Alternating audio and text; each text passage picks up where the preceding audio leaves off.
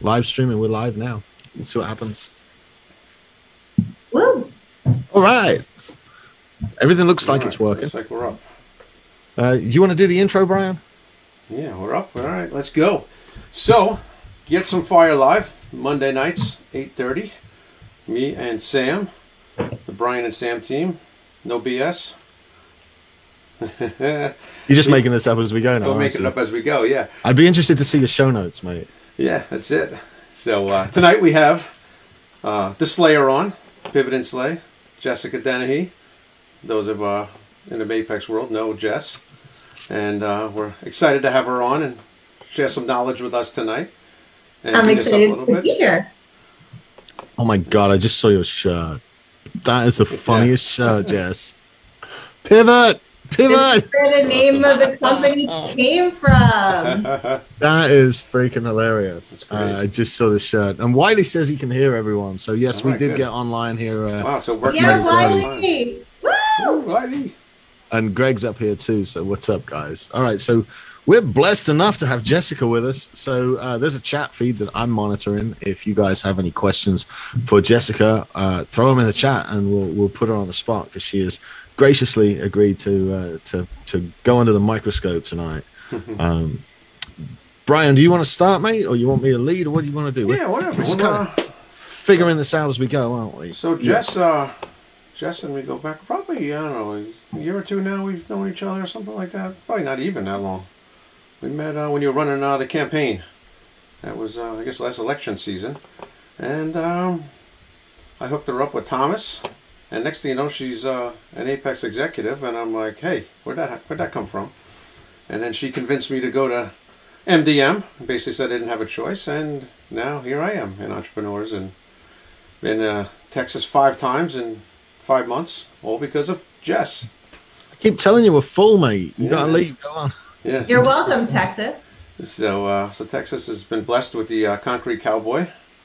Now, you like that, right? Apex loud, stand out in the crowd. Me and Alex. Definitely stand out. Listen, if you're not having fun, what's the point, right? Yeah. So, but in the meantime, Jessica is basically taking over Apex. You know, she's going to kick Ryan out soon, I think.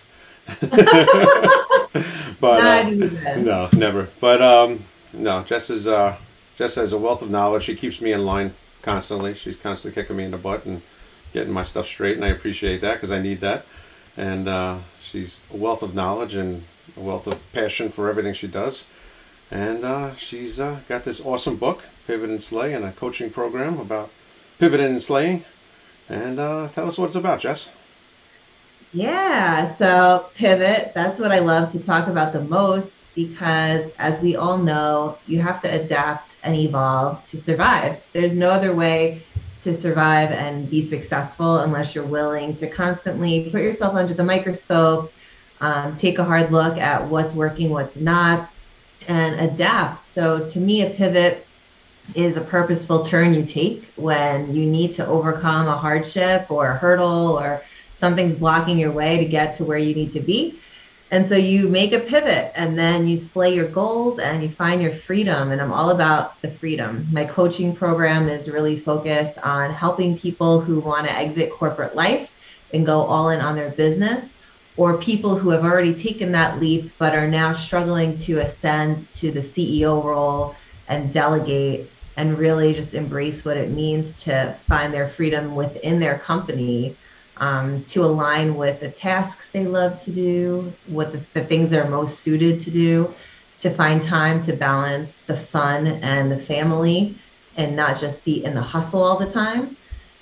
Freedom to take control of your day and kind of just find that real harmonious life that we're all looking for so that we can enjoy our success and not just be grinding all the time. I think right now that's a big buzzword. Like everyone's hustling, everyone's grinding, right? And that's great. Like I'm all about make that money, do the work, put the work in, but find yourself too and find that time to enjoy your life because we all know it goes fast.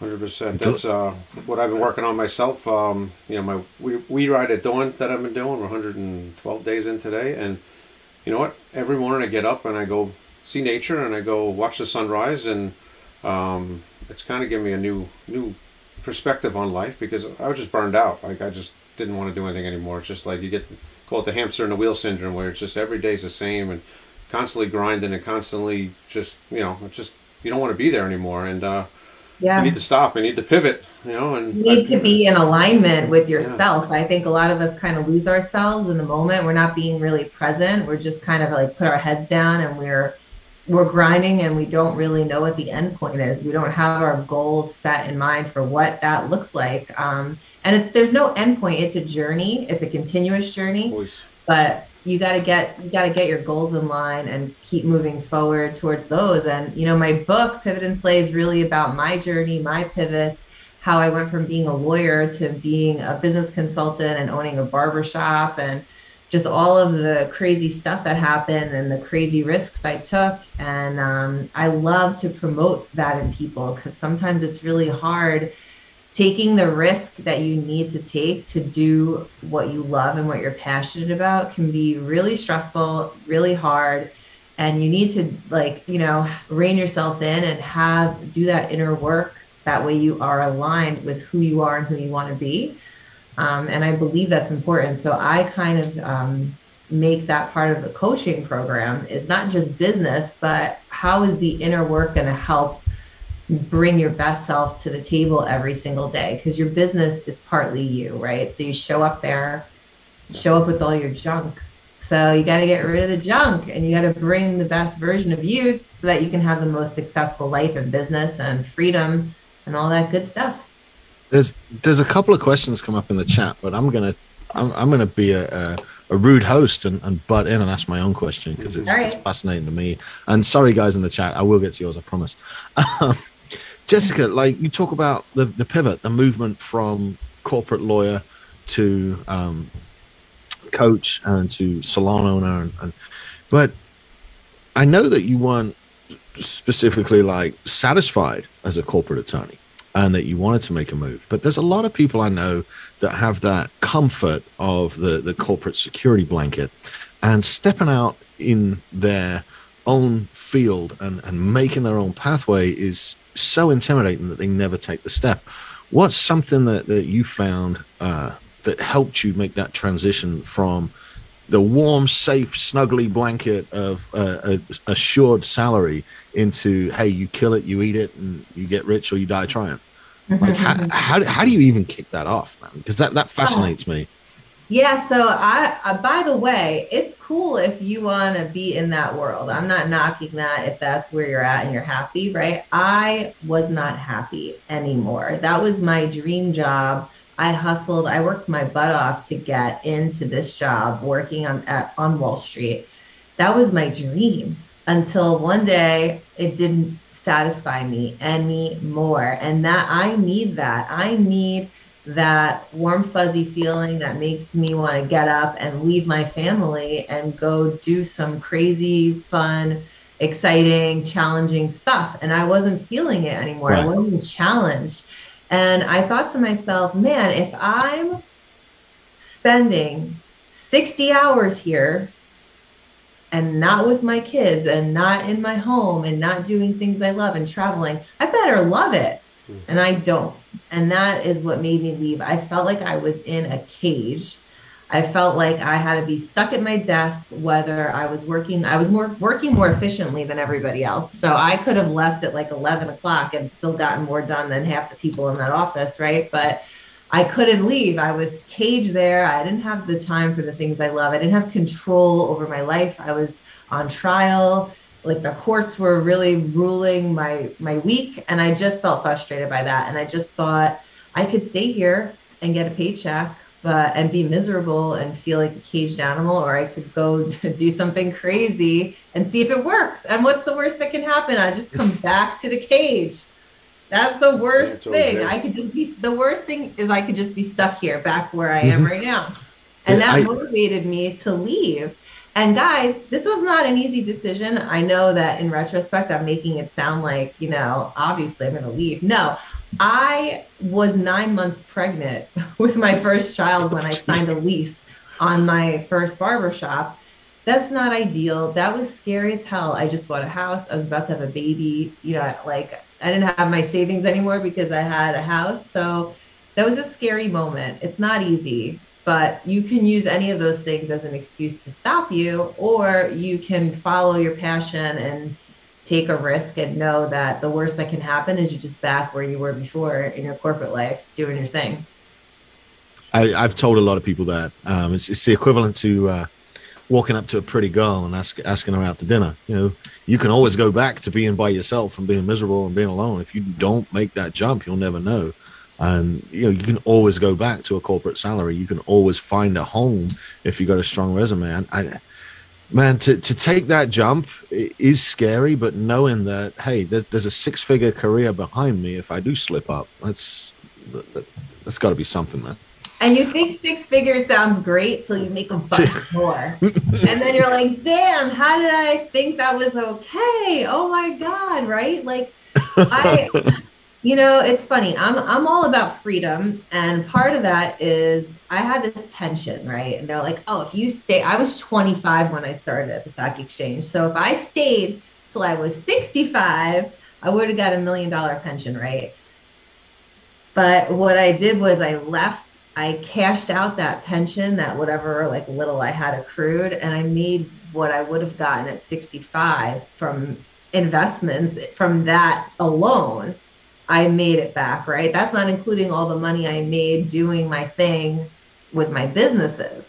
So, you know, you think like things sound great on paper, but when you sit down and you kind of like map out the road that it's going to take to get there, like you could do so much more in that short period of time.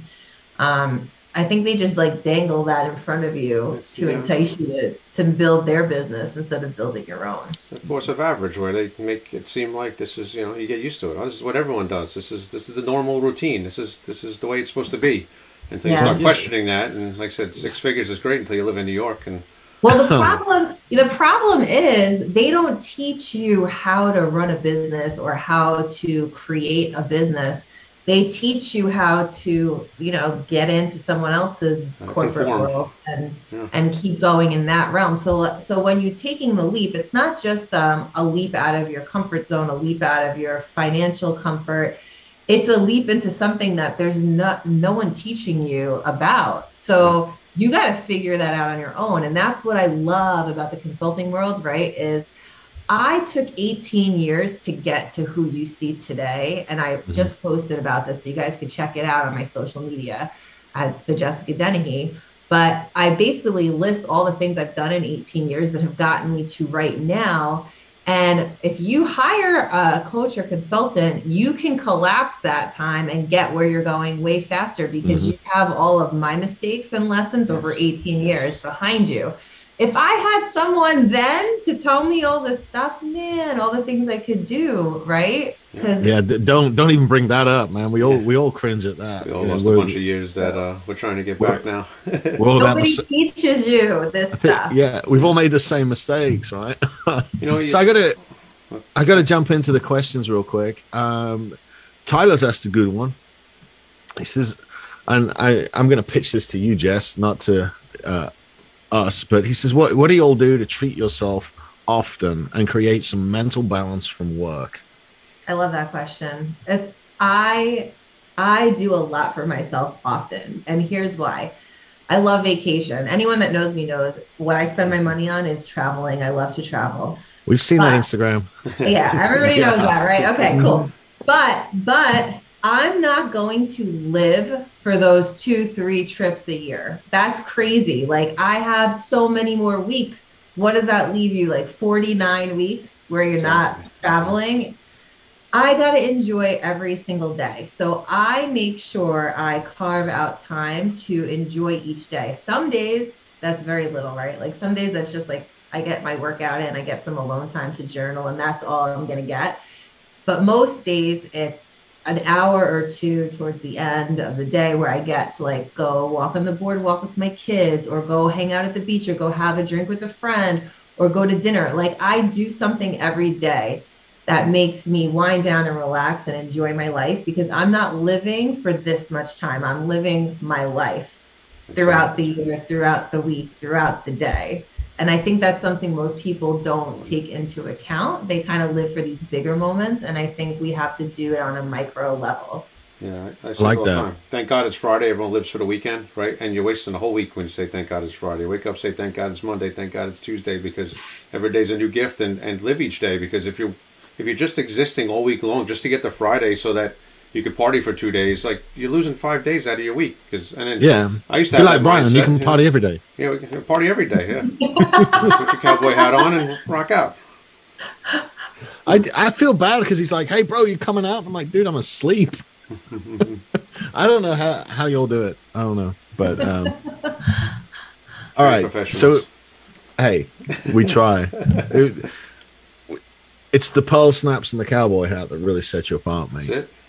But we have another question, and it's actually from your I think this was your twin brother. Yeah, it's your twin brother that's asked this, Mr. Greg over Brian. there. Mr. Greg Michaelman says, this one's at Jessica.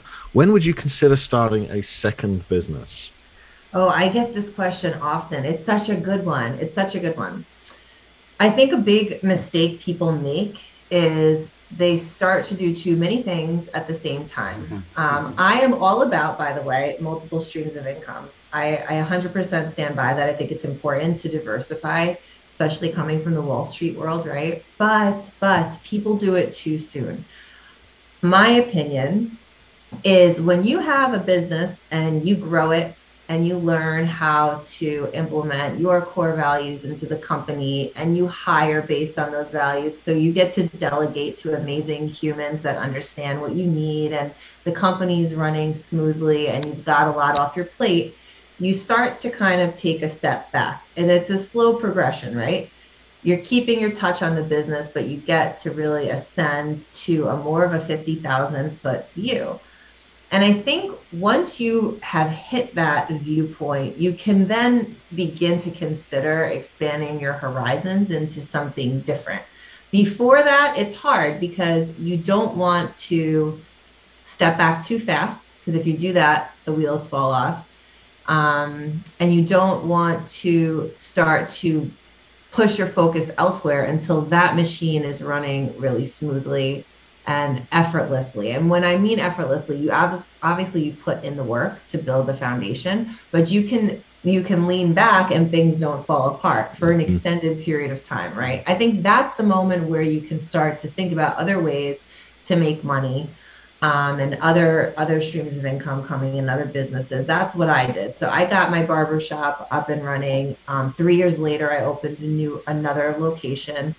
2 years later, I opened another location. And then when all three of those were in a good spot, I was like, all right, maybe I can turn my attention to something else. And that's what I've done with Pivot and Slay, kind of delving into that new area. So that's my advice is wait until you've ascended the ranks and you can look at it from a higher view and you're not in the grind. If you're still in your business, there's no way you can move to something else. You got to be working on the business, not in it. You want to doing everything halfway. If you're better off doing one thing right and making your money than trying to do three things halfway and, not maximizing it. It's that litmus test. It's like, can you step away from your business for a month and come back with more money and more business, or will the whole thing be burned down?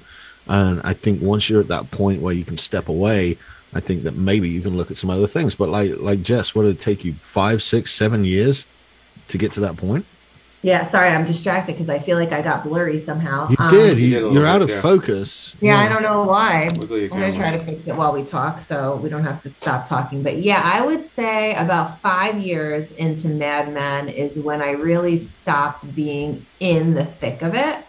And I kind of started to reel back. I didn't come every day. I went like once or twice a week, maybe a little bit more. I started to try to see how it would work without me. Then I went on vacation. I didn't check in the whole time, but I had built that structure where I was delegating to the right people, which took a little bit of time. I made some mistakes in doing that, that I learned from. But yeah, I would say around the 5-year mark is really where I was like, all right, I feel good about this. So, but that could be different for everybody. Some people can get it up and running a little bit faster. But that's what happened in my business. Type of business really matters too. Obviously, if it's a business where you got to be hands-on, or if it's a business where you're away from it. I don't believe that there are businesses where this can't work. I really don't. I feel like, and no matter what you're doing, you have to create a business where you are not the only person that can do something, because if what you really want to be is the only person who can forge the brand ahead. You want to be that visionary leader that's always thinking about how the brand can expand and push forward. That's what your ultimate goal should be. Because if your goal is to work inside the business and you feel like you're the only person that can do XYZ, one is you're probably not being honest with yourself. And two, you're not that special.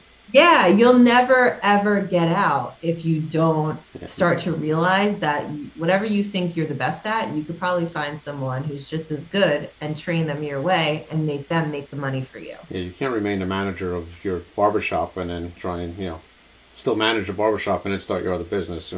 We talked about this in Entrepreneurs this week when Jeff came and talked about, buying and selling businesses and whatnot. And if the business owner, if the business can't survive without the owner, the business doesn't have any value. So, and they look at that when they're evaluating companies. If that owner steps away and that owner's in a critical role in that company, the value of that company goes with the owner unless the company's set up to run on its own.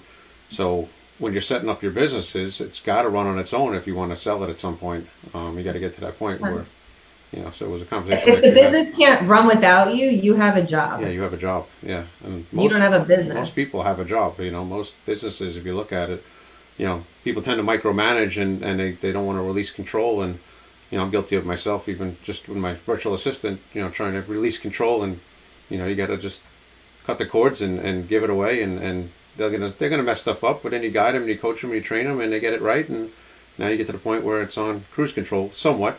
Still got to keep your eye, still got to keep your eye on the road, but it drives itself a little bit if you do it right. One of the hardest things to do is delegate. It's one of the hardest things because most of us are type A control freaks, and we think we're irreplaceable because that's just fun to think, right? Like, no one can survive without me. No, they can, but you need to take the time to really invest yourself in teaching them what you need them to know and the way that you want that things done. Without doing that, you'll never be able to fully trust and let go. And even when you feel comfortable doing that, they're going to mess up.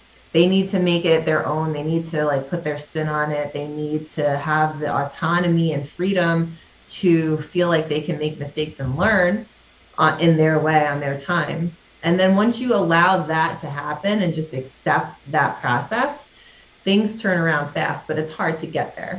It is. The SOPs we talk about all the time that so many businesses out of there don't have a standard operating procedure, in place for each task, each option.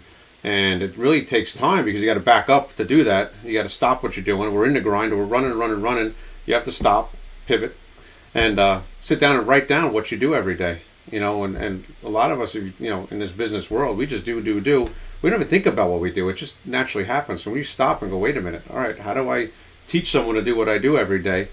It's a process. It really almost like a soul searching. Wow, what do I do every day? And how do I, how do I explain that in a, Dude, that's literally the first thing I put my clients through. Yeah. The first thing is the time study. Yeah.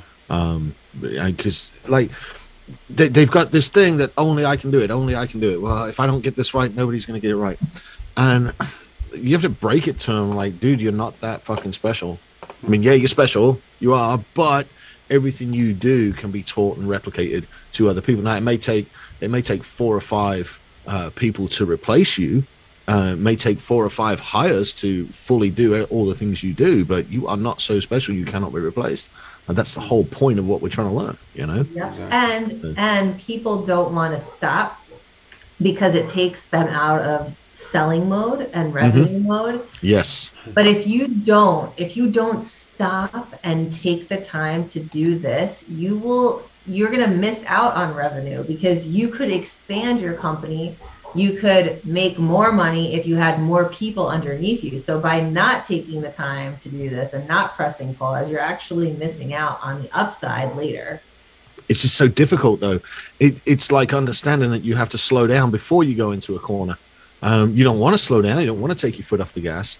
But a lot of guys, they're terrified to stop selling for long enough to correct course. And me included. I mean, I only just figured this out, 18 months ago?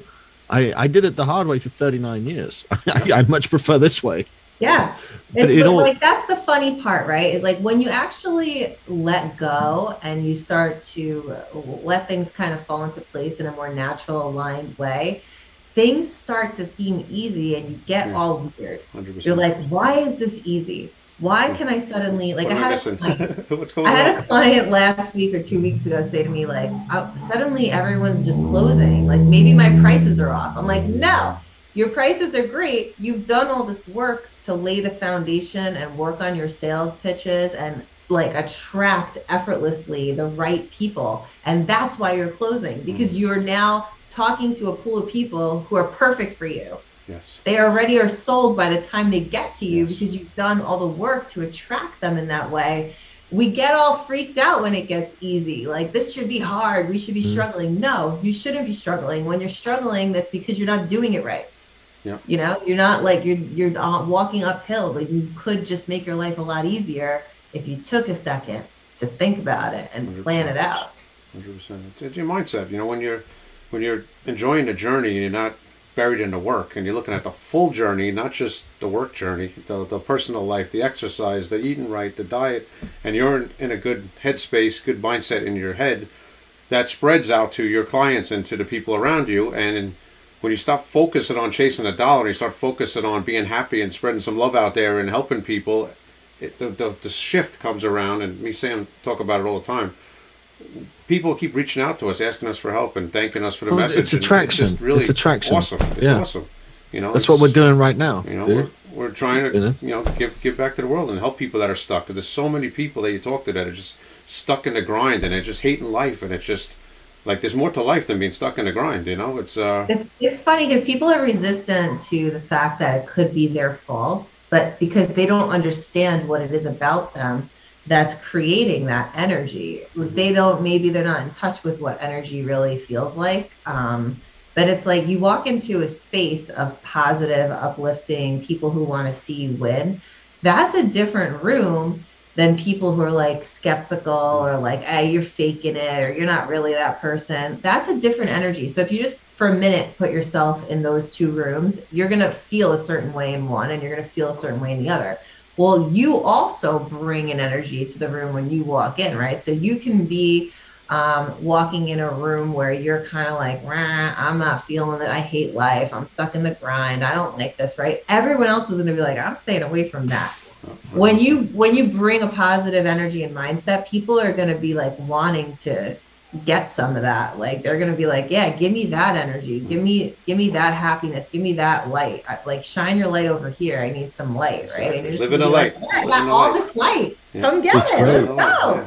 They call it battery chargers. You know, people in your life charge your batteries. You know, I just got a full battery coming back from Texas, and I'm sure Sam did too, because you're surrounded by this light. It's just like literally like I come back with a full battery. And then it's funny, after a month or so, as we start getting near the next meetup, like you almost start losing some of your charge a little bit. And actually what I like is, we've been doing some more events here and whatnot, but it's really an energy thing. Like you get in that room and you're with so many people that want to see you succeed and are giving you every secret they know. Rather than trying to compete with you, they're trying to give you everything. How can I help you? Can we get on a call? What can I do to help you?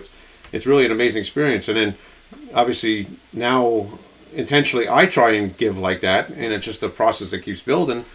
Make it a point when you walk in a room to light the room up. And just sometimes if you're in a funk, take a deep breath, go out and take a walk around the block, look at the fresh air. Go down by the water, watch the sunrise, watch the sunset. And get your head right, and then bring that back to the room with you. Well, it comes down to confidence, right? Because when we're not really that confident, we're hoarding information and we're hoarding our techniques because we think we are replicable and replaceable. But the truth is, when you really own who you are and the value that you bring, no one can replace that because you bring a certain energy to that no one else can. So once you realize that and you own that, you don't care about telling everybody what you do. Yeah, here's my program application. Go copy it, because your program's still not going to be my program no matter what you do. Even if you did the exact same stuff, you're not me. You're not bringing that to the table. So it's cool. Like, go ahead, do your thing. And that's the great thing about Apex. In the executive level, we meet every month. And I feel that exact way. It's like 30 days goes by, and by the end of it, I'm like, thank God I'm going to Texas. I need that. I've been there 5 times in 5 months now already. It really is. I mean, it's almost like plugging back into your energy. It's like getting, and you know, the drawback, I guess, to Apex is you go and you oftentimes end up feeling pretty average. But when you're in a room full of people that literally wake up piss excellence every day. Like, you know what? It's okay being the average of this room. Yeah, so it's nice not being the smartest guy in the room. You know, it's they say you're the smartest person in the room, you're in the wrong room. So if we get in that room, and it's just the people that surround you are just completely amazing. And the great thing is we all bring something different to the table. So I might not be the smartest person in this category, but I'm the smartest person in this category, or I have the most experience in this category. So I think the best boost of confidence is when you're in that room and you're admiring everybody and thinking how awesome they are, and then they walk over to you and they're like, I really need your help. And you're like, yes, it's cool. Like, the first time that happens, man, what the hell? Yeah, it's crazy. Well, we talked about last week with Wiley. If you're 1% better or no 1% more than on one tiny topic than someone else, you become the authority in that, and you can offer that 1% to them. So, you know, we always got to think about that we have value of life experiences that no one else has experienced. And you know, you might have had similar stuff, but you didn't have the exact thing, and you might not have learned the lesson that life taught you. I say all the time that everything that happens in our life is a lesson, right? So you could either get upset by it and say, why me? Or you could say, hey, wait a minute, what's the lesson here? What are we going to learn from this? What are we going to do next time? What are we going to do to prevent this? What are we going to do better? And if you start switching from, hey, why me? Why is this happening to me? To, hey, what is the lesson here? Let me pull this lesson out and let me grow from it. Let me learn from it. Let me change from it. Let me pivot from it. It changes your whole outlook, though. I mean, I was having a conversation with a friend of mine about this, and it's, you know, said stuff goes sideways in your life, and you know, right away it steals your joy. It throws you off the rails. You're upset for days, weeks, whatever. And or you could just say, hey, all right, this happened, but now I learned this. I learned not to do this anymore. I learned next time I'm going to do this first, and you start building that machine. Rather than getting upset and losing your joy and just being cranky and miserable for a week to recover, when you look at stuff as a lesson, it changes. You know, it's a whole new outlook. Yeah, and it's not perfect. Like, you're still gonna have those days where you're like, "Damn, I'm down. I'm not feeling it. Maybe I'm not good enough." You know, and that's cool. Like, I think we need to embrace those moments, but not. The trick with mindset is that those moments don't stop happening. The time frame that you wallow in them just gets real short because you realize that it's not productive, and you kind of pivot out faster, which is exactly. It doesn't get easier. You just get better at it. You get better at managing that shit. One thing that I've seen it pop up on a couple of memes around the last few days, but it's something that I took on board a couple of years ago out of a book, is that you can divide your day into sections. It doesn't have to be just, oh, something bad happened, I'm having a shitty day. You just like you close that section. All right, this morning wasn't perfect, but now it's lunchtime. We got a crack at this afternoon. And having the mindset to be able to compartmentalize and push stuff out like that and move forward. They don't teach you that in school. No. You know, the number of times I say to my kids, buddy, it was 30 seconds out of your whole day. Come on, let's move forward. Let's get over it. But how many times in my 20s and in my 30s did a 30-second conversation ruin the mood for the rest of the afternoon? Yeah, 100%. And it's funny that you said no one teaches you that, because I had a sales call today, and the person, I've never been asked this question before, but they were like, do you have any coaching certifications? I'm like, yeah, I have 18 years of business experience. That's my freaking certification. I pulled myself out of the gutter like 10 times. I'm going to give you those techniques. Like, I don't need a certification because I've got experience. That's my certification. And I thought it was funny because, so what if you take a course like, I'm a coach, here's my certification? What does that mean? What does that mean? If you get that, but you don't have any of the life experience, you've got nothing. I'm sorry. Like, I take experience all day long over education in that realm. we've made all the mistakes so that other people don't have to. I mean, that's, the years and money and all the stuff that we've lost through through our process of life. My grandfather used to have a line, it only costs $1 million to get $1 million education. Well, we spent that $1 million in our lives of messing stuff up and doing the wrong things. And I can tell you what not to do. We know, we've all done this. We've all done stupid things. And a lot of it was not being taught right. I mean, I bought a ton of real estate and rental properties, and I was so over leveraged that when the economy tanked, it was like a house of cards, and I was basically, had a noose around my neck, and it was, brutal. And, to do it again, I wouldn't leverage it so hard. I'd buy them better.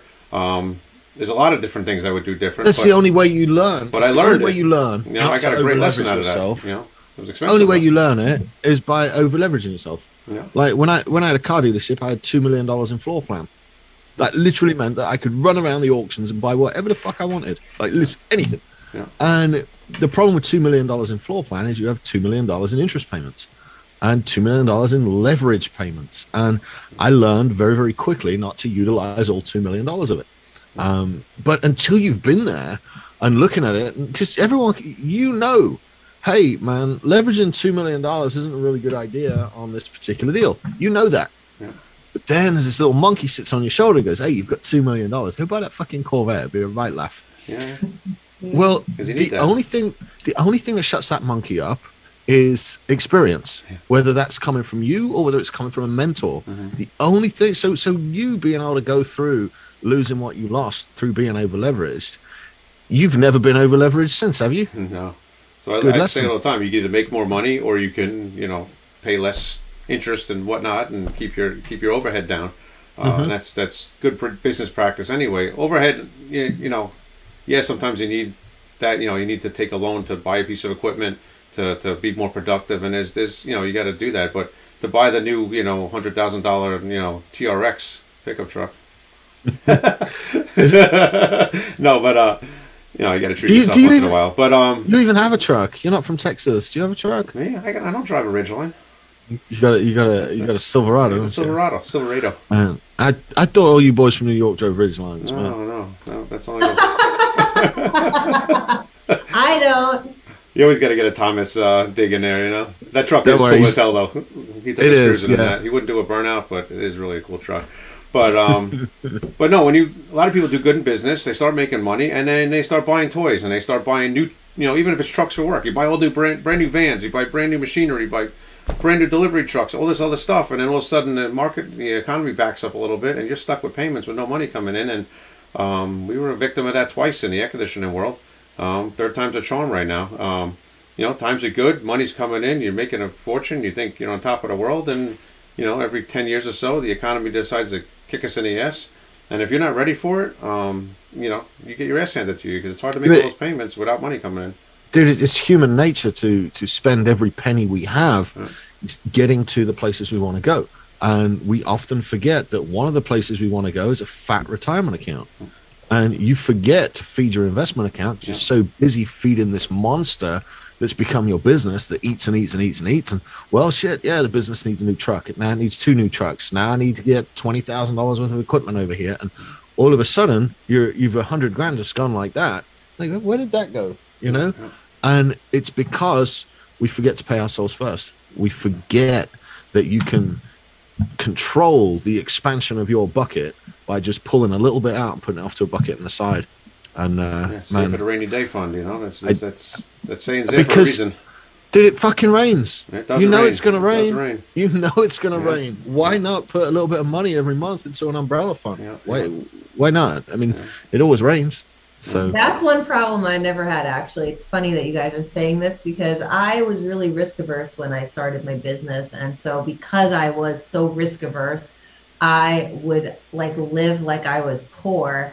We were making a bunch of money. And at the time, my partner is my ex-husband, but at the time we were married, and he's just like, can we, we got to enjoy this. And I'm like, no, what if something bad happens? Right. So it was funny because I think at the end of the day, we balanced each other out because he's just the totally opposite end of the spectrum. And I think we both brought each other to the midline where I'm like, okay, now I know how to enjoy it, but also have stuff for just in case, which got us through COVID. So we're good for that. Mm-hmm.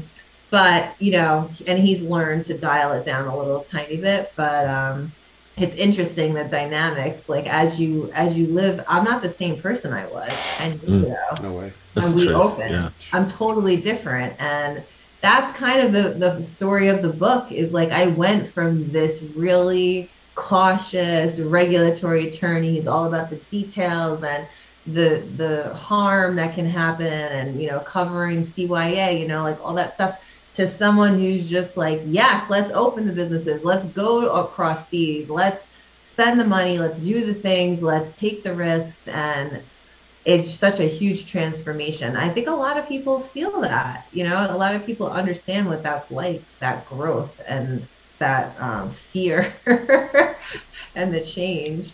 Well, I started doing that when I started buying properties. I was like, okay, this is great. This is the answer. You know, I was leveraging one to buy another, and leveraging that one to buy another, and I had this house of cards going. And at one point, I was making like 10 grand a month off of rentals, free and clear. And I'm like, this is the answer. I can make 10 grand a month sitting home. Awesome. And that lasted for like maybe a year.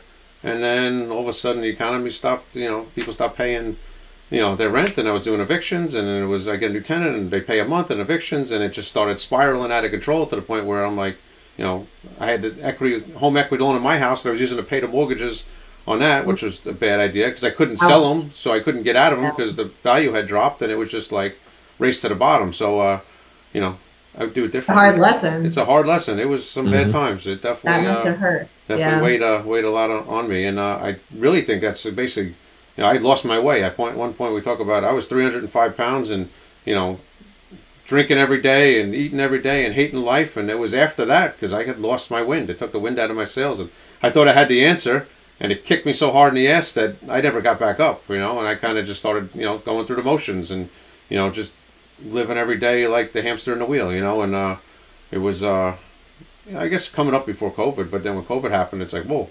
There's something else out here, you know, not going to work every day and realizing that I can go ride my bike in the morning and see the sunrise. And, you know, there's more to life than just getting up and going to work and multitasking and grinding. 100%. And, you know, everyone talks about, oh, the grind. No, we don't want to grind. Like, I mean, yeah, you got to put the work in, but you shouldn't be grinding yourself 7 days a week, 20 hours a day, because it's just, you can't live like that. It's not sustainable, and it's not enjoyable. That's why I started to Instagram more about my private life, which I hadn't previously done, because I was like, this is possible, guys. Yeah. Like, I run 3 businesses and I still go to the beach like 5 days a week to run and meditate and do yoga and hang out with my kids and skateboard.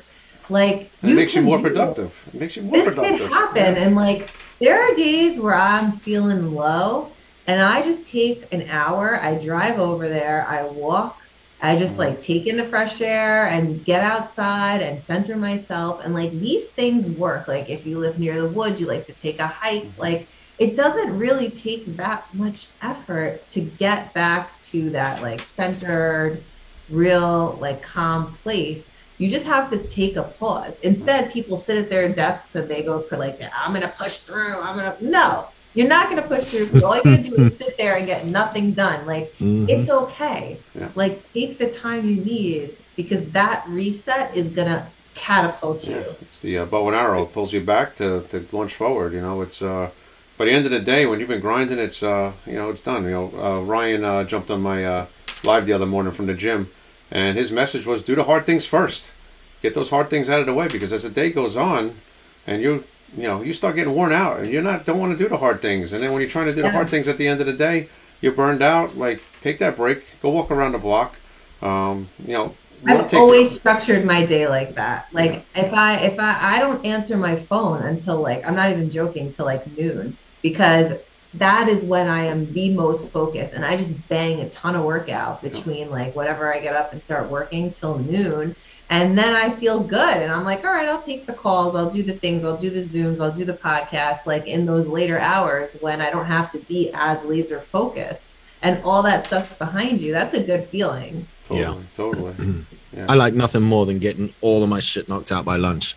My first podcast sessions are normally from 1 to 2 in the afternoon. And if I get in the office, I normally get to the office about 7:40. And if I can get some good couple of focused time blocks in the morning, I knock out more in 4 focused hours than I ever used to get done in a full fucking 10-hour day. It's staying focused, it's keeping the phone off, and it's knocking it out. So people think I'm crazy too. I'm like, you're going to voicemail. Like, do not, no. This is like, this is my time. I just changed my voicemail today. I changed it to hang up and send me a text. Yeah, mine says that. Please send me a text, yeah, because like, yeah, I mean, because like, yeah, don't leave me a voicemail. I don't listen to voicemail, honestly. Listen to it. Yeah, like I'll go to voicemails. I'm like, wow, that came in 2 days ago. I never heard it because if you're not texting me, I'm not really dealing with you at this point. I mean, it's bad, but I mean that's kind of how we operate. I don't have time to go listen to a voicemail. You know, it's quick text, okay, boom, get what you need. But you can't let that distract you either. I mean, the biggest thing we all have to learn is this stupid phone that we carry around needs to get put on a shelf somewhere, and you need to check it maybe once every 2 hours because you're constantly getting stopped. And Jeff was talking about this. Yeah, dude, mine's on silent all the time. Yeah, well, I leave it on silent, but it's still vibrating on the desk, and then you tend to keep looking at it, you lose your focus, and then that phone call, you're in the middle of something, and a phone call stops, and now you look something up, you call someone else, this and that, and then you go, where was I? And then it takes you 15 minutes to get back into the groove. Like, yep. I have no sound, no vibration, nothing. Like, if I don't see it light up, you don't exist yet until I'm ready. Like, it's control. But it has to be. It has to be. It has to be like that. I won't have freedom if I answer everybody in real time. In order to really maintain how many people? My day, I have to like block you out for a little bit. That's just the reality. I just listed a house that had about, I don't know, had about 50 offers on it. I must have had at least 100 calls on it. I actually just put it on my voicemail, all the information, and I just stopped answering my phone. I couldn't. It's like I literally couldn't take a breath without answering the phone. And I was like, you know what? This works. Put the information on my voicemail, and if you call my voicemail now, you're going to get status updates on all my listings. This way I don't have to make that phone call anymore. And it says, if this doesn't cover you, text me. But you know how many times I don't get anything? Because they know the house is under contract already, and I'm not wasting my time with that phone call anymore. That's really, pretty smart. Yeah, literally, if you get my voicemail, it tells you, if you're calling about this house, it's under contract. Calling about this house, open house Saturday. If you're calling about this house, it's right on my voicemail, and it's been a great hack because now I generally don't answer my phone that much because it's just, like I said, it's such a distraction. Leave a message, text me, and if my voicemail didn't answer your call, then text me and I'll get back to you. But I'm in the middle of doing stuff and I'm trying to be productive, and this phone keeps stopping my productivity. But back in the day, you didn't have all this stuff. No. There's Messenger, there's Instagram, there's text messages, and there's emails, and that's in between phone calls. And you just have to make a point of, hey, you know what? I'm going to check this when I'm done. Yeah. And just phone is on silent. It's face down on my desk, and that's it. If I check it, I'll call you back. If I don't check it, you'll hear from me later. I think that's really my worst spot is Facebook, like getting tagged on Facebook and stuff. Because when I sign on infrequently on purpose, and by the time I'm on, I have like 100 notifications. I think I miss half the shit that goes on Facebook unless it's in the Messenger. Because that's like more like text messaging, but like people like I tagged you, blah blah blah. I'm like so did 100 other people. Like I don't know what you just did. It's hard to keep up. It's so many different things that people want to talk to you on, which is great because everyone's comfortable on different stuff. But without really structuring your day, you will drown. You will drown in all of that. So structure is important. 100%. We all shoot from the hip, and I think that's maybe the entrepreneur life where you're just so used to putting fires out. Like that's kind of how we live as entrepreneurs. Like a lot of times you're putting fires out. Obviously, you want to try and plan so you don't have fires to put out, but it happens. Stuff goes sideways, and so we never. I think we're so used to acting on the fly. Like as stuff comes, you get that phone call. Okay, boom, call this one, call that one, make this happen, or you go there, you do this, you do that. Boom, okay, fire's out. Okay, next fire. And we don't stop and actually plan our day. We don't actually put maybe that fire was caused because I didn't have a standard operating procedure that would have kept that from going on fire. So stopping and getting everything structured and time blocking, we talk about. I'm really working on that because you lose so much time. That social media is hard because we try and contribute to social media. I do my message every morning, and then people commenting on it all day long, and all day long I'm saying, hey, how you doing? Commenting, try and keep the algorithms going and keep the post active, and it's nice to say hello to everybody. But at the same time, like I realized that like I just lost an hour just, replying to people. Like, it's good, but it's bad. It's like, social media has spots on my calendar. Yeah. Like there is a spot from 8 to 8:15 every day where I got to make a post. Well, it's got a spot on your calendar. I mean, you make a post at 6 o'clock every morning. Yeah. But I try to post once in the morning, once when I get back to the office after lunch, which is again anywhere from 12 to 1:30, depending on where I've been, and then I try and post one more at the end of the day. But a lot of days I just don't bother. I'm like, man, I'm tired. It's been a long day. I don't want to mess with this. And I 9 o'clock, that's my time. 9 to 10, that's about all the time I get to myself. Yeah. And it's really hard to go and comment on people's posts, to wish everybody a happy birthday, to make 3 posts a day, 2 posts to Facebook, 1 Facebook Live, 1 post to a Facebook group, 2 posts to LinkedIn, add 5 people to your group. It's hard to do that shit consistently. It's a full-time job in itself. It really Maybe we should hire people to do that. Well, actually, I got my virtual assistant's been doing some of my posting now, and it's actually working. I was a little afraid of it, and she's putting stuff out there, and she runs it past me. Some of the stuff she's not, and she's letting it fly, and I'm like, I can live with that post. Yeah, it's she's resharing my journeys and stuff like that. So where I used to actually go is like put a house in contract, and then I go make the flyer in contract, whatever, she's doing that for me now, and I'm like, wow, that's awesome. Like that's one less thing I got to do. And then she makes the flyer, and then she posts it and tags it, and she's doing great with it. And it's actually her mom just died today, so I feel bad for her. It's Well, I have something to say on this topic that might be a little controversial, but I'm going to say it anyway. We like controversial. I know what we're all taught, and there's definitely a lot of success in that. People in our group have had success doing exactly what you just outlined, right? But I'm a big believer in customizing what's worked for other people to what you need and what works best for you. For me, I have a very high-end business, right? Like I'm not working in volume sales where I'm going to get 100 leads a week. Like that's just not going to happen for my business. So I don't necessarily have to, I choose not to follow that exact mentality when it comes to social media, because that's not aligned with my business, and that's okay. Like does it work for some businesses? Yes. Does it work for a lot of businesses? Yes. Is it a good technique? Yes. But to feel this pressure of doing it a certain way when maybe that isn't what's most aligned with you, I like people to know that it's okay to customize it. And not feel so pressured to follow that exact path. Like for me, I post once a day in the morning. That's what has been most successful to me. When I post later, I'm not on my A game, and those posts have sucked. So instead of doing that, I've learned what works best for me, who I am as a person, but also what my business needs, is to post in the morning, get everybody all revved up, and then just do stories throughout the day, which take a lot less time. Stories, I'm getting used to it. Yep, quick stories, easy, bang. Yep. Yeah, and I just post because my business account, my Instagram's a business account, but my Facebook is a personal account. I have to just copy and paste my one post onto LinkedIn, onto Instagram, onto Facebook. Later on, I go back in, I make sure I respond to everybody's comments, and I make sure I get back to people and interact with other people's stuff too. But I don't feel like this pressure to do it the way that necessarily other people do it, because that's just not going to work for me. Like I'm not in a business where I'm going to get all those leads every week, right? Because I have a high ticket item. So I think it's important to know your business and then also know what works for you, because 3 shitty posts isn't as good as one really great post. I'm not saying, Sam, I'm not saying your posts are shitty, by the way. Sorry. I'll just write that down. Like for me, the other 2 posts were shitty. I just wasn't on my game. So that doesn't help my algorithm. What helped my algorithm was making one post that I put a lot of thought into, and then kind of stepping back and just like curating and cultivating whoever was, responding to that.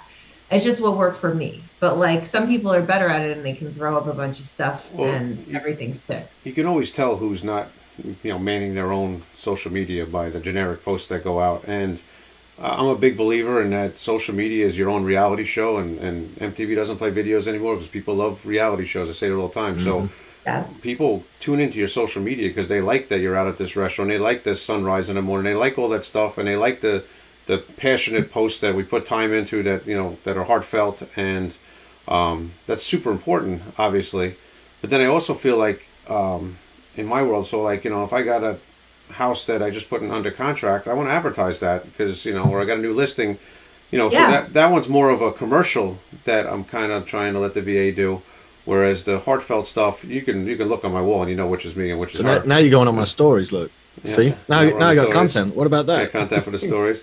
So well, I think knowing your business and knowing what your audience needs, because we all know the posts about business hardly get any love, right? Yeah. Like you could post something about you and your family, gets like a gazillion likes, and then you post a business, it's like crickets. Yeah.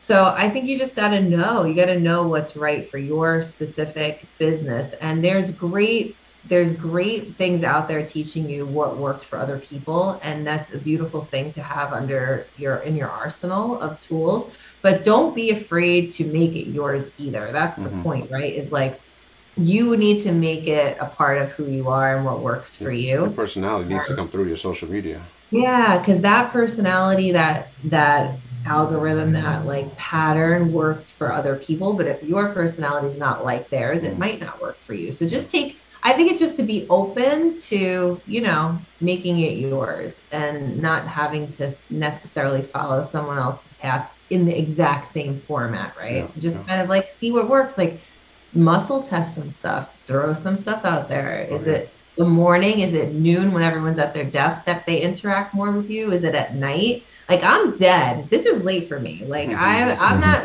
creating some amazing post at 10 o'clock at night. That's just not going to happen in my brain. Yeah. But if you're a night owl, that might be where your best work is. And if your audience knows that, they can expect that from you at 10 o'clock. They're going to be there waiting for you to be consistent and post. Yeah. And that will work for you. We tested and tested and tested. And my morning posts get the best response for posting because generally 8:30 people are rolling at the office, and first thing they do is log on their computer and scroll Facebook before they actually start work. I'm going to get my coffee and stuff. So we get a lot of reactions to the 8 o'clock to 8:15 posts, and then live videos. I found the best time for me to be live, and we started in the morning, we pushed it to 10 o'clock, we pushed it to noon, we tried it 2. Best time for me to be live is about 3:30 to 4 o'clock in the afternoon, because most people, again, they're starting that wind down at work. They're starting looking at the clock going, all right, well, I'm done with this and that. Maybe I can peek on Facebook a little bit, and boom. Oh, well, there's Sammy's going live. So I would catch him on the cycle of work. They're just now starting their morning out. Well, I'm having some coffee, so I'd catch him right at the coffee, and then I'd catch him in the late afternoon lag time, and it seemed to work. So, yeah. But one of the things that I've been doing, actually, that reposting, I found I was losing a lot of time on that. So now I'll create the content it'll be the Facebook post, but now to go to Instagram and LinkedIn or wherever else, that's what I'm using the VA for. So she's taking my post and pushing them out, because it takes a lot of time to copy and paste, and you got to spend some time in a box, as they say, because Facebook realizes you're copying and pasting, and they supposedly won't push your message as far when it's a copy and paste message. So theoretically, you can just leave it open though. Yeah, but it's still time, and so I've been actually using the VA to do that. So it's still my content, but she's putting it out on the different platforms, which is kind of cool. Good. I'm also scrubbing all my videos off of Facebook, and I'm putting them all on YouTube. So all my morning videos now are a series on YouTube, so you can go back. Which Hillary, who was watching, Hillary wants one of your shirts, by the way. She says she needs we all want one of those shirts. I'll trade you a small business size one. Yeah. Me? Oh, yeah. What the hell? Anyway, so Hillary's actually using that for content for my book as my morning rides. So she's so we're repurposing the content. So where I would have went and transcribed that, if you put it in YouTube, YouTube makes transcribes it automatically. And she's pulling that content out for my book, which is pretty cool. It's like multitasking. I give you some business advice. Can I give you some? Yeah, go ahead. Figure out what you want your YouTube channel to do. Figure out how you want to make money off it, what you want to do, would you monetize it, and then go and I'll shoot you a link to some software I've got. But go do some research on YouTube SEO and the keyword stuff. It's still simple enough to where you can kind of rank stuff. Fairly organically using descriptions, but do a little bit of research and figure out what you want your YouTube channel to be about. Remember, is it entertaining? Is it engaging? Or is it educational? What problem am I solving with this channel? Yeah, I've kind of been using just basically to host, videos for listings and whatnot, and now it's been, the ride videos, but it really doesn't have an organization, like you said. It needs to have more of a purpose. I've neglected basically everything except for Facebook and Instagram for most of this time. Well, if you go to YouTube right now and search College Station Realtor, which is my market, I'm fairly well all over that search term. Again, just because we took the time and SEO'd it, and like some of my videos have hundreds of views, some of them have 10 or 20 views, but the point is they're all SEO, and the people that do find it are finding it because they're looking for me. So it was worth the effort. So anyway, probably because your voice is so calming. Is that what it is? Yeah. A calming voice. That's it, dude. So talking of completely off topic and calming voices, my podcast charted hit the top 20 for entrepreneurship in Portugal. Yeah. What is the Portuguese doing listening to my show? That's interesting.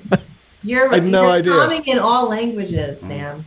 I guess. Start narrating books and give Danny a run for his money, huh?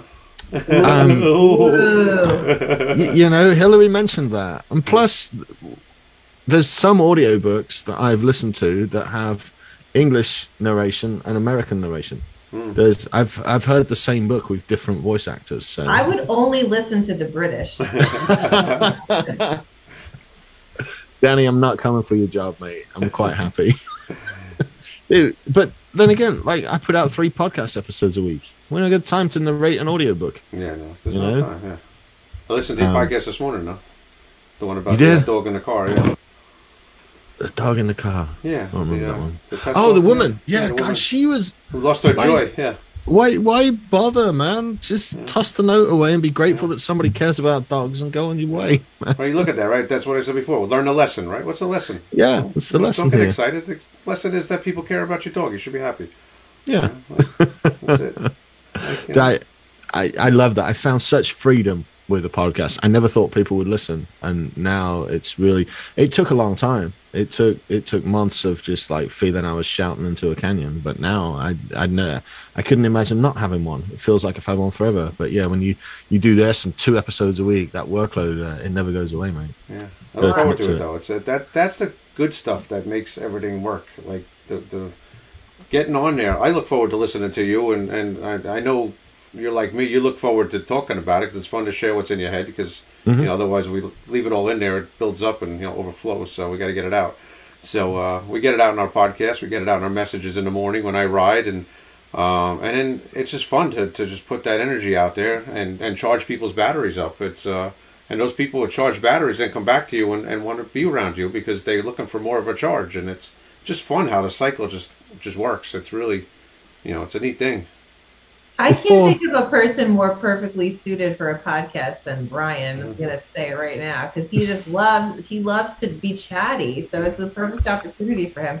He's like the only one that could do 365 days of talking to himself without a real guest on. I don't think I could do that, honestly. You should call it the Brian Lewis Show. Just call it that, the Brian Lewis or the Life of Brian. I actually left Danny on Friday and said we're starting a podcast, let's go. So it's in the works. It's in the works.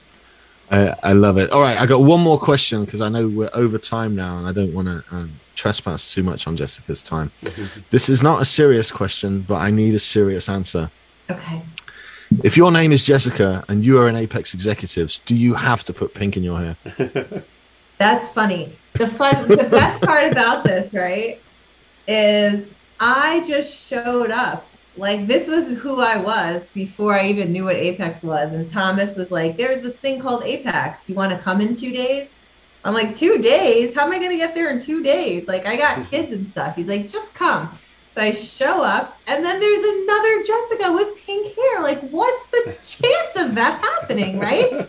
So not only that, but Danny was at the front of the room doing a dance party to some, like, old school hip hop. I'm like, I'm home. Yeah. Like, I felt like so alive. Like, these are my people. Like, aliens. Like an alien who had finally made it back to Mars. and was just there to listen to Ludacris and see like other Jessicas with pink hair. It was amazing. I love it. Yeah, I fun. think now the answer is yes. I think if you are named Jessica and you come in, this is like now a rite of passage. It's like all the guy. I'm having to grow a bigger beard so I'll fit in. You know, I told Pedro every time I shave my beard, and you know, I'm like, should I let it grow? Pedro would be, you know, would like this if I let it grow, you know. So I tell him every time I shave my beard, I think of you, you know. He's like, man, let it grow. He wants to just sell me some more beard products. I'll give you some beard oil for my barbershop. Well, that's right. You got beard oil too. We got competing beard oil going on now. No, I'm not competing with them. I don't want to mail out my stuff all over the country. I already tried that and it wasn't for me, but it's a good product and you live close. So I'll just give it to you when I see you next time. Well, wonderful. We had a lot of action in the chat room. I want to thank everybody. Yeah, we did? What did they say? What are they saying? Maddie K is going to tag you in everything, Jessica, just to irritate you, which doesn't surprise me at all. He's allowed. He called me the other day. He's like, "This is not a scheduled phone call. I'm so honored that you answered." I'm like, "You should be honored because I wouldn't answer for many people. That's for sure." I constantly slide in her DM and text, and then she calls me up. You don't call though. You're respectful about that. No, I try and just. That's what I like about text so much is that you can answer it when you can answer it. You know, or you know. Yeah. It's like I don't like to call people anymore, my busy people friends, because like I don't like being called. I mean, I like to talk to people, but if I'm in the middle of work and my phone rings and I don't have time for this, and I feel bad I didn't answer, and I'm like, you know, should I answer this? You know, so just text me quick, and I'm like, all right, good, yes, tomorrow sounds good, 8 o'clock, gone. You know, if my name pops up on your phone as a phone call, like the world's probably you're on the side of the road with a flat tire or something. I got to come down. It must be serious. I'm answering it. I'll answer it. I'll answer it. So what else? What else? Tell me the good stuff. Oh, you can't see these comments, huh? I can't. Let's see. On my side here, we got Benny jumped in. Chris Whitehead jumped in. Pivot every day. Yay. Chris said with some of the sharpest knives in the drawer. Love you guys. That's good. I love Tyler it. says there's so many glorious accents in one room. Oh, that must be Tyler from Tyler Dozier. I didn't know how to say his last name. How do you say his last name? However you want. I mean, he's not Is going it like French, like Dozier? Dozier? I think that's what we should call him from now on. I do too. Tyler Dozier. He loves accents, that guy. That's what he says. So many glorious accents in one room. Coffee, coffee, coffee, coffee, coffee. Lawn Guy Land. What? So Long Island, it's lawn, like grass, guy, and then land. Lawn Guy Land. Yeah. Lawn Guy Land. All right. That's how everyone says we say it. I don't think we say it like that, but that's how they... I think Sam has the best accent out of all of us. It's so... you don't shine a light to his. Well, bacon. I can say Jamaican bacon because all you got to say is beer can.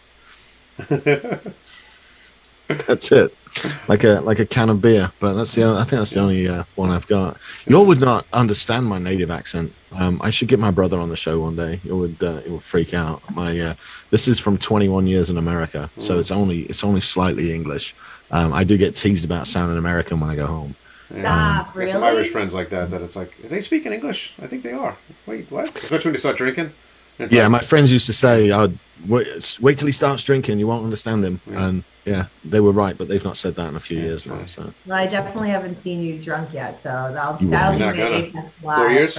4 years? Yeah, 4 years and ever so many months now. Yeah, I've been sober a while. So. All right, I love that. That is not my identity, though. I try not to bring it up, and then it's like everybody they'll clap, and you're like, wait, no, I just didn't have a drink. Like it's not that big of a deal, but apparently it is. No, it's important though because a lot of people struggle with it, and we were having a conversation that we've seen some people in our lives that we see going down that path because we're down that path. I was drinking way too much at one point, and I still probably drink more than I should, but you see the people that are drinking 8 drinks every time they go out, 10 drinks every time. That's not normal. You go out, you have 1 or 2 drinks, 3 drinks maybe. Okay. When you're having 8 drinks at a sitting every time you go out, you really got to start thinking about this. It's not really just going out and having a drink. It's going out and pounding, So, we've come across people in our lives. I don't think it's identifying as it. My personal opinion, because I think a lot of people feel like that about single mom, divorce. That's not my identity, but that is part of what's brought me to where I'm at right now, and I'm fucking proud of that. not saying, oh, I'm proud I'm divorced. I'm proud that I like went through that and came out on the other side. It's almost like a badge of honor for me to be like, yeah, I went through this shit. Yeah. But it's not my identity. But I think it is something to clap about. Like, yeah, we. It gives you hope, you know. So when you were going through that struggle and life sucked, and you know, then you see someone like you and you go, wow, she went through it, and look where she is. I can do this too. And same, you know, someone is struggling with drinking. Hey, look, Sam went through this. He lost everything. Yeah. And look where he is today. Started over from scratch, and you can do it too. You know, so I was 280, 285. You were 300 pounds. 105 pounds I hit when I said enough's enough. I can't breathe when I tie my shoes. I want the fucking 300-pound alcoholic business owner in his 30s to look at me and go, shit, I need some help from this dude. Yeah. Hell yeah. And I just reach out and help him along. You know, that's what I'm looking at. It's so much easier to be like, oh, their problems aren't as big as mine, so I can't overcome it. That's why I haven't done it, because my problem's bigger. Their problem wasn't. No, because I could tell you right now, you want to compare a divorce to like drinking or divorce to like whatever. Sure, if you may compare those two things, maybe it doesn't sound as terrible. But in my life, in my journey, that was a low moment. And I had some really low, depressed moments of where I felt helpless and tortured and, you know, like at the end of my road. So even though when we compare it now in the aftermath, you don't feel like that's as low as where you are. In my life, it was. And I think like that's just an excuse we use to tell ourselves it's okay that you didn't do anything with yourself. It's okay you didn't get over it because you're like in a worse place than someone else. No, like you need to see these stories and hear these stories and be inspired to take your journey and your hardship and change it. You know, you can do that no matter how difficult whatever you were going through was. I think it's our duty at this point to share. I mean, I figure I lost 10 years of my life just hamstering a wheel. Just easily. Yeah. Easily. Just, yeah, same You here. know, 10 years of productivity when I just got in my funk, and I was very successful younger in life. Always wheeling and dealing, and, you know, knocked the house down when I was 26 years old, built a brand new house with $1 and a dream. I put the shell of the house up and then called the bank up for a refi. They did a drive-by. The house had nothing inside. It was just the shell. And they gave me $200,000. I finished the house. Like, it was $1 and a dream. I had no idea how I was going to do it, and I did it. And, you know, 26 years old, 26-year-old kids now are still living with their parents. You know, so, you know, but I was very successful early. Then I got into buying real estate when the market crashed and I lost everything. I just lost my way. I really did. And like I said, that's when the eating and the drinking and the depression and, you know, and then, again, having kids and the family stresses, and it's like, all right, you know, I thought we, you know, basically on a retirement plan here, you know, and now here I am, you know, giant bills trying to get out from underneath everything, and then, you know, more kids coming and more mouths to feed, and it really just starts strangling you to the point where you're just like, let me just go drink and, you know, numb the pain. The shocking thing is, though, like I don't mean to minimize your hardship here, but you're not special. No, like, you're not. Everybody's in the same journey together. It's the same fucking pattern. You got the same journey. It runs, you know, Tom is on the same journey. My Chloe had the same journey. Drew had the same journey. You get good at what you do. You get comfortable at it. You get your feet under the table. You go to a few more meetings, a few extra lunches here and there. Margaritas start coming in, and then before you know it, like, you're committing all this time to your business. Your marriage is in fucking pieces. Yeah. You're drinking more and more, and you focus on the business, and that business just eats you alive. And like, I thought I was the only one, and you're not. You can sit in a room full of people in Apex, and half of them have been through it, and half of them are going through it, and every single one of them will help you. You know, and that's the thing. You gotta stop comparing yourself and being like, "That's why mine's worse. Mine's different." Nope, it's not. Nope. It's not different. You can do it too. None of the grown-ups know what's going on. I thought I would have life figured out by now. You know. Nope. You know, we never had these people in our lives, though. We didn't. That had these examples. You know, I always had a tight circle of entrepreneur-type people. I kind of just gravitate to that. And we've always, you know, but no one, we were all kind of figured it out together. We never had the mentorship of someone that had been through it, had figured it out, and had, you know, basically say, listen, you idiot, stop. You know, there's more to life than going to lunch and getting drunk, and then going after work and going to meetings getting drunk and eating your face off and, you know, But thank God it's Friday, so I can go out, you know, to dinner again and whatnot. You know? It takes tough love sometimes, man. It does. It takes somebody standing up there and saying, you know what, sort your fucking life out. You know, People watch you going through it and we're like, you know, we're afraid to say something. It's like, please, I tell Jess all the time, kick me in the ass as hard as you can when I need it. I was just gonna say, Brian gets a lot of tough love from me. He'll be like, blah blah blah. I'm like, shut up. Yeah, I love it. I love the pushback. And then he keeps talking to me. I remember one time I said to Thomas, "Why does he keep talking to me? Like, he's not sick of me yet." Giving him like this tough love. I love realness because I'm gonna take that soundbite. I'm gonna take that soundbite of you saying "shut up," and I'm just gonna turn it into a soundbite and just keep texting him that. It should be Brian's ringtone. Yeah. Yes. Yeah. Stop. Yeah. You know. All right. It's important to have those people in your life that are real with you. You know, you got to be real with your friends. You know. I'm gonna be real with you. I don't want to stay on. I don't want to stay here all night. Yeah, and you certainly don't. It's 9:45 in New York. I'm bed, guys. I'm a granny. Yes, I am right behind you. Jessica, thank you for coming on. Awesome. And Brian, thank you for hosting. Jessica, before we leave, for those that are watching that don't already know, where can the guys find your socials and where can they follow along with you? Social media, I am at the Jessica Dennehy. That's on Instagram and Facebook. And if you're interested in learning more about me or applying for my coaching program or buying my book, you can find it all on pivotandslay.com. Is that where those t-shirts are available also? Not yet. We're getting there. We're getting there. Yeah, you gotta get those. You'll sell them. Yeah, I'll buy one of those. That'd be fun. Thank you. All right, that's it from us. Thank you so much to Jessica. Thank you, O'Brien. We appreciate you. I appreciate you both, and we'll be here. Fun. We'll be here We'll be here next week with another Apexer who is yet to be named. We got like a list like that at the meetup. Everybody wants to come do this. So yes, we will see you all next week. Thank you so much for joining, and thank you, Jessica. Thank you, guys. Good night, everyone. God bless. Bye, guys.